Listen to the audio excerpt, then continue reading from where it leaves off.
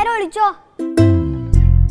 1 2 3 4 5 6 7 8 9 10 11 12 13 14 15 16 17 18 ജിത്തു, നീ ഇനി മലമറയിൽ ഒളിക്കാൻ പോവാണോ?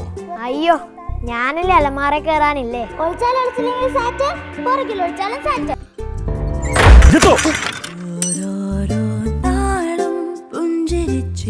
ഹായ്, ഞാൻ വസുദേവ് സജീഷ്, സുല്ലിലെ ജിത്തു.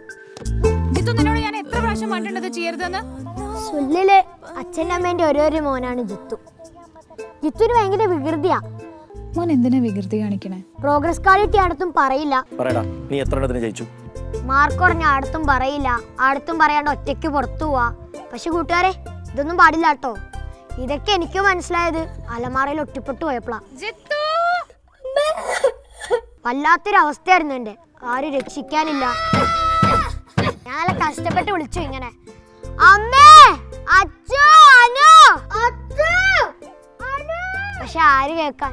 ആരും കേട്ടില്ല. നിങ്ങളൊന്ന് ആലോചിച്ച് നോക്കേ, ഒരു രാത്രി മുഴുവൻ അതിൻ്റെ അകത്ത് കിടക്കുക, 8 കാലി മേത്തെ കൂടെ പോവാ. പേടിയാവും. ഇതൊക്കെയാണ് എനിക്ക് സുല്ലു എന്ന് പറയുന്ന സിനിമയിൽ ഉണ്ടായ അനുഭവങ്ങൾ. കൂട്ടുകാരെ, നിങ്ങൾക്കിടയിലും ഉണ്ടാവും എന്നെ പോലെ ഒരു ജിത്തു. അപ്പൊ എല്ലാരും സുല്ലു കാണണം.